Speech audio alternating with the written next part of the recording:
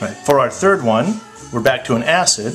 It's hypobromous acid, HOBr, and this time I'm writing it with the H2O version for the acid reaction.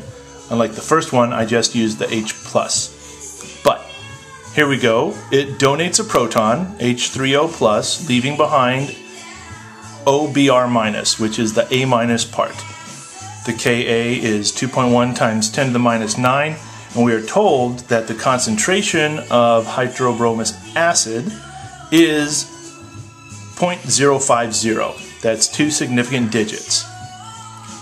So, again, we can simply say that Ka is going to be equal to the concentration of the hydronium times the concentration of the conjugate base part, the A-,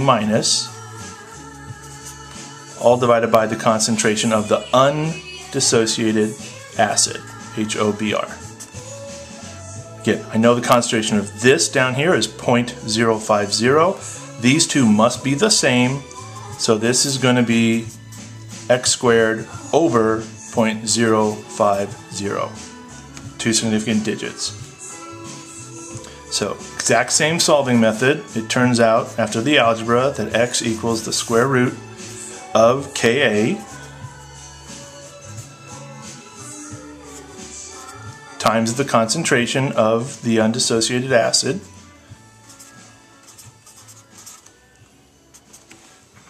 and we find out that x is 1.0 times 10 to the minus 5. X is the concentration of the hydronium, which is the concentration of the acid that we care about. Remember, H3O+ and H+ are identical, just different ways of showing the same thing going on in the liquid.